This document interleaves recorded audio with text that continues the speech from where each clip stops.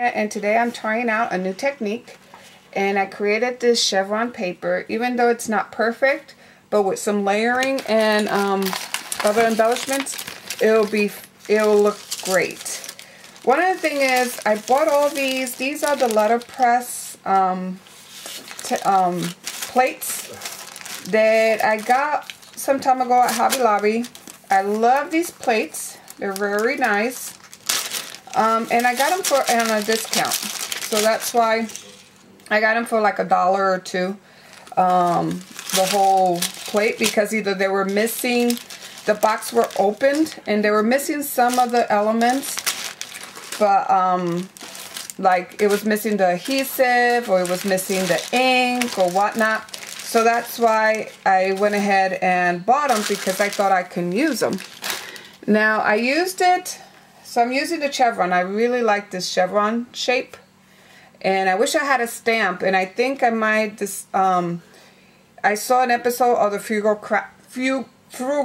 Crafter, and she actually made stamps out of some bendy clay. So I'm gonna try that and create a stamp with this chevron, because I really like the chevron.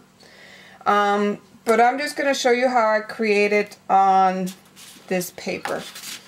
Now I tried it, so I inked, as you can see it's very faded there. I inked the plate with some Stampin' Up, and then I pressed it, and it didn't really work as well I was hoping. I did get this letterpress ink. It's a lot thicker ink. It's very hard to take off. You really need to use minimal. I'm using like a mineral oil or mineral spirits to take it off, because it's like oil paint. So you have to use the same thing you can take off oil paint in order to take off this paint. So I'm going to show you the first technique using that and making your paper. So I'm using this shimmer stack by Die Cut with a View. I'm also using a cushion. So this cushion is from this Slice, and now the reason why I have this paper on it is because it has adhesive, so I just don't want to get the adhesive dirty. So I have this Slice 12x12 that I bought when it was on clearance in Hobby Lobby, and behind it does have a cushion, so it's great for stamping.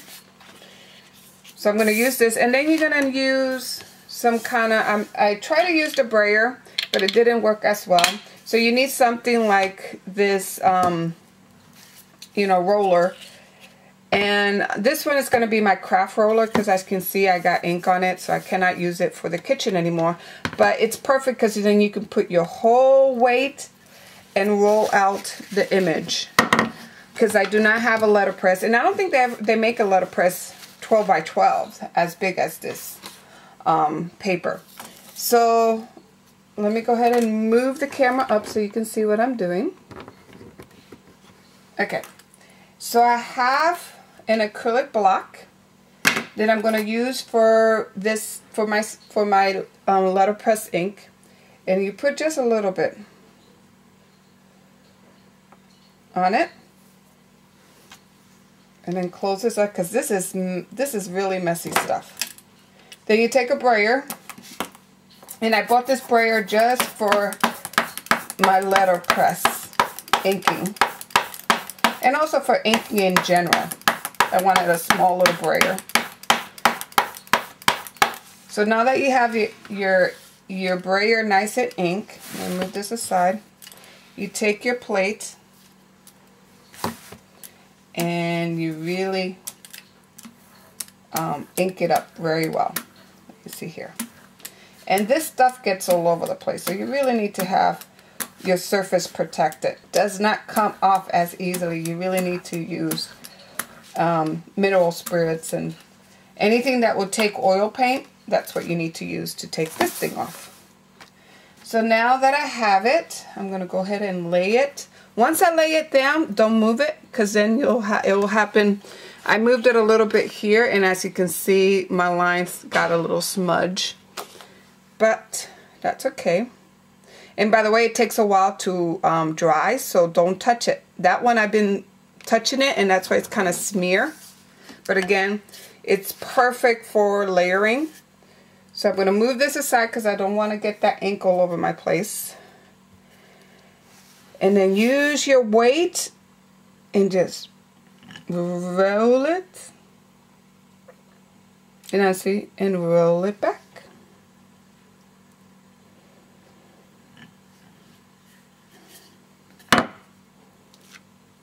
And see, there you have it.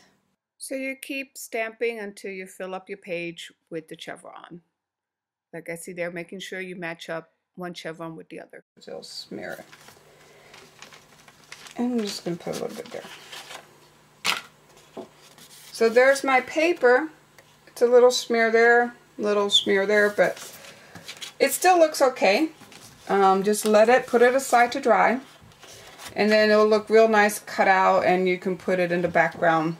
It's like a distressing. If you want a perfect stamp image, it's not going to work. Okay, so the next technique I'm going to show you is by using paint. The first one I showed you how you use the letterpress ink to create your pattern. We're going to use the same template plate, but you can also use embossing folders or anything else for this technique. We're going to take some paint, and maybe I want to use some red. I'm going to take some red paint.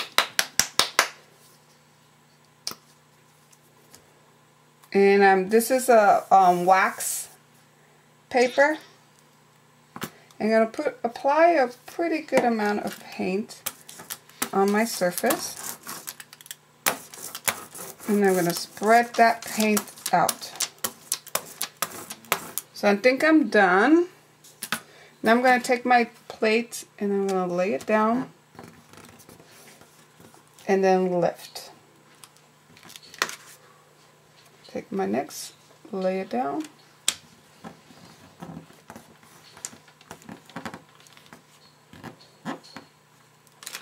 And lift. Let me clean it. So let me lay it down again. And what I want to do is lift the paint with my plate. Paint your plate in between.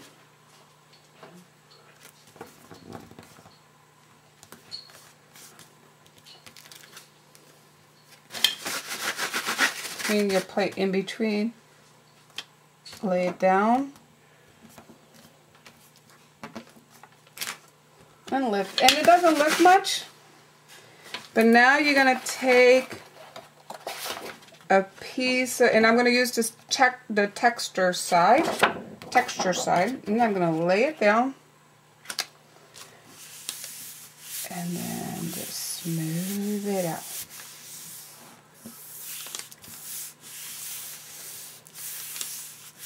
And I left a branding strip just so that I can lift it from there. And there you have it. So I will let it dry, and see, you can cut a little smaller piece and use it for your layout. So let me go ahead and create another one. So this time I'm going to add some other colors, maybe a little bit of this peach.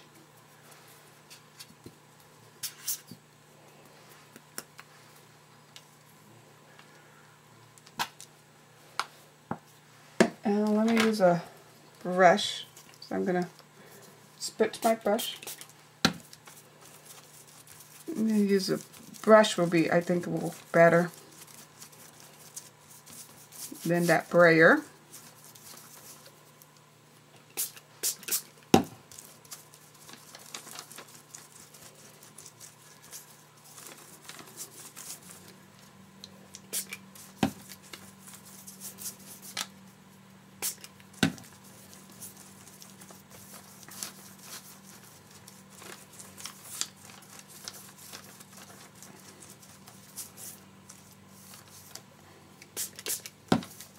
Yeah, brush works a lot better for this technique.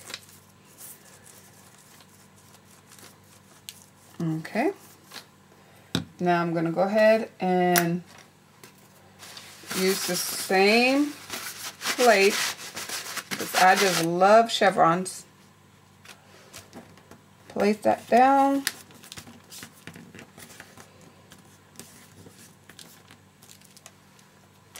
Lift it up. Clean your plate off.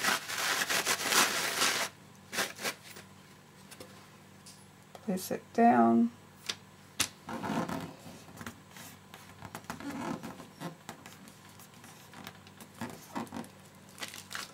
Lift it up. So now this time I'm going to use the smooth side of my paper. I'll lay it down.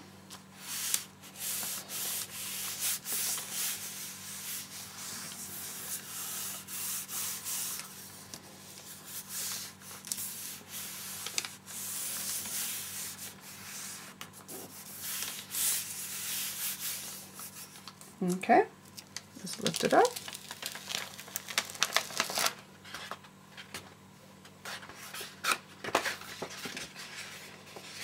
So this is how the paper will look, and I will show you a layout using this paper.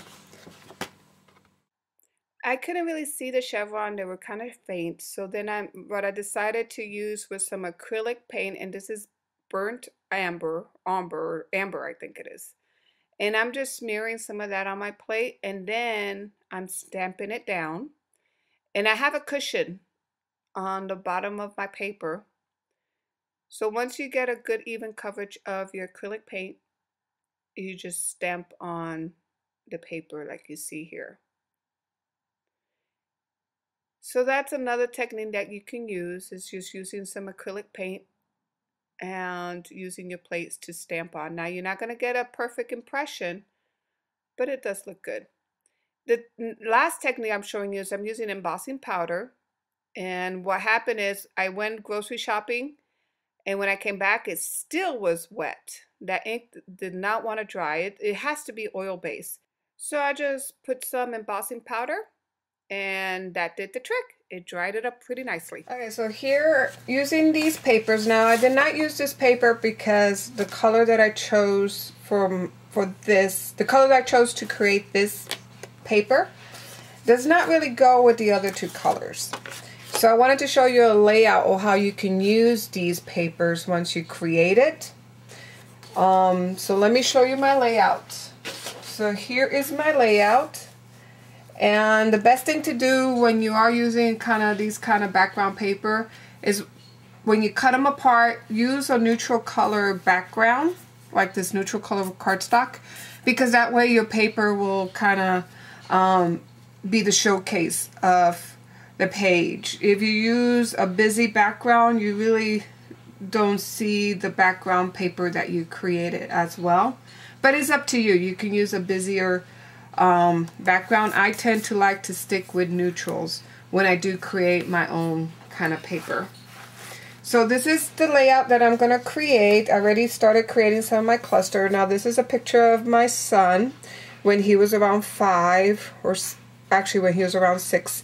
And this stamp that says "Days Like This Make Me Smile," this is from Technique Tuesday, and actually is the Ellie Edwards stamp.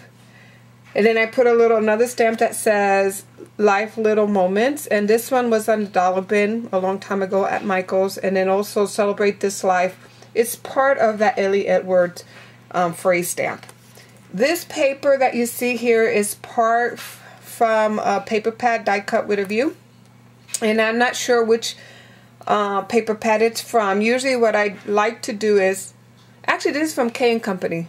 I take that back. This is the K & Company papers, and it's a vintage paper that they had that I bought like 5 years ago. And what I like to do is cut out some of the element sheets of that paper, and I put them in a little bin like you see here. And I also have a bin, like this bin is full with stuff that I create, like these hearts I created. There's a tutorial that I show you how I created this heart, and then I have some crochet flowers. So I kind of put all my extra cut pieces in here, like you see here, and then I use it as elements for pages. So this is part of that. So that's why once I cut it out, I don't know where it came from. I'm sure it's from a K & Company, but I'm not sure which paper pad. So, but it's, you know, it's from a paper pad. And then this one, actually, this little element that you see here is from the heirloom album that I'm using to create my my heirloom, my heritage album. So it's from Die Cut with a View. So this is from Die Cut with a View. I am going to use this. It's not a washi tape. It's kind of like a printed tape. And I got this tape at Michael's. It came with a set of 3, and it's from Recollections. And I think it's a while back. It's not a new kind of paper tape. And it's not paper tape. It's actually just a tape, a printed tape. So I'm going to put that here. So let me go ahead and get started. I'm going to outline all my pieces. Here I'm just outlining my pieces, and I'm using a piece of scratch paper underneath so I don't get the ink all over my table. And I learned this technique from Tracy at Mercy Tiara channel, and she likes to do this technique a lot with her layers. So now I'm just putting some glimmer misting. And I'm also using a stamp. I showed you quickly a stamp by Donna Salazar, and it's a chicken wire stamp. And since I covered it up with my paper, that's why I kind of re-stamped the bottom piece of that paper. So now I'm just putting my layers, and I'm using some glue to adhere that to the top and outlining my arrow. So here's the tape. So because I put that tape on one area, I felt like I needed to repeat that same tape down on the opposite corner of my layout. But I didn't put anything else, no other clusters there. I just put the tape. And there I'm just slowly showing you the final layout. So I hope you liked this tutorial, and I helped you and I inspired you, and thank you for watching. Bye now.